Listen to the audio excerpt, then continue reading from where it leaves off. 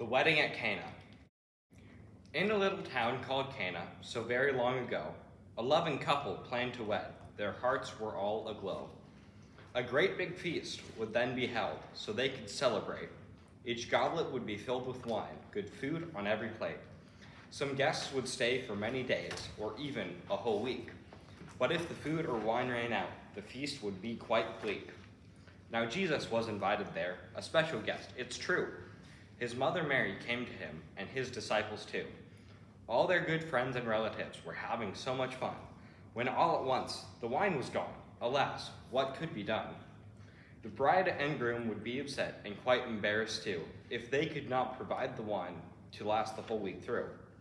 When Jesus' mother noticed this, she went to tell her son, "The wine is gone." "The wine is gone," she said to him, and he'd know what could be done. "Now, mother," Jesus replied, "Now, mother, my time is not yet here." my time is not yet here." But Mary knew that he would help. Of that she had no fear.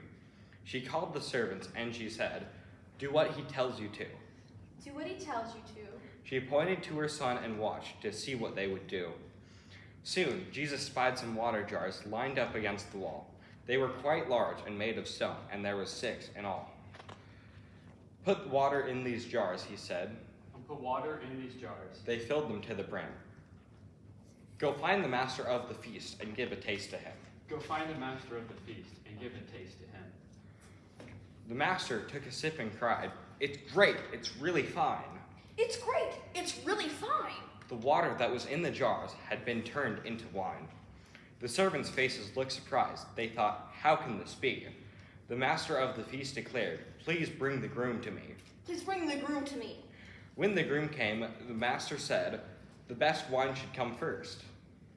"The best wine should come first." "But you have saved the best to last." "But you have saved the best to last." "When the guests have quenched their thirst." "When the guests have quenched their thirst."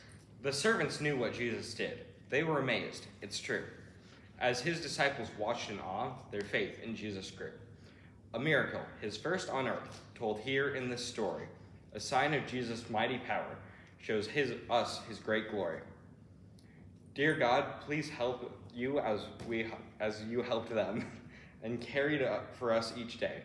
Please give us all things we need. In Jesus' name we pray. Amen. Dear God, help us as you helped them and care for us each day. Please give us all the things we need. In Jesus' name we pray.